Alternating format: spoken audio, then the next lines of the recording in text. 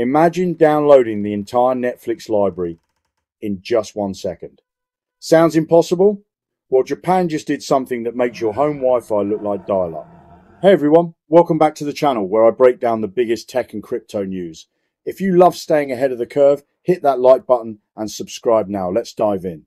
Japan has just shattered the internet speed record, hitting a jaw-dropping 1.02 petabits per second. That's 120 gigabits. To put that in perspective, your average home connection in the US is around 80 megabits per second. So yeah, that's over 125, 0 times faster. This record wasn't just a lucky experiment. It came from researchers at Japan's National Institute of Information and Communications Technology.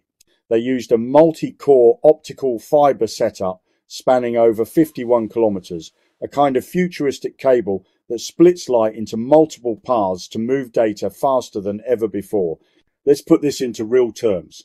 At that speed, you could download the entire Netflix library, thousands of hours of movies and shows in just 1 second, or the entire content of YouTube, every video uploaded ever in a matter of minutes.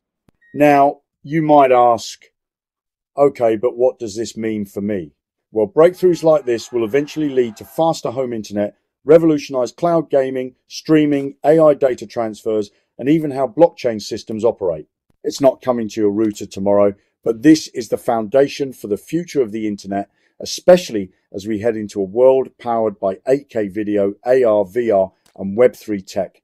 What would you do with internet that fast? Let me know in the comments. And don't forget, speed like that could also revolutionize crypto trading, including platforms like Johnny Blockchain, where lightning fast execution matters.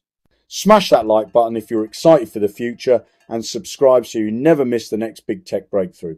Thanks for watching and I'll see you in the next one.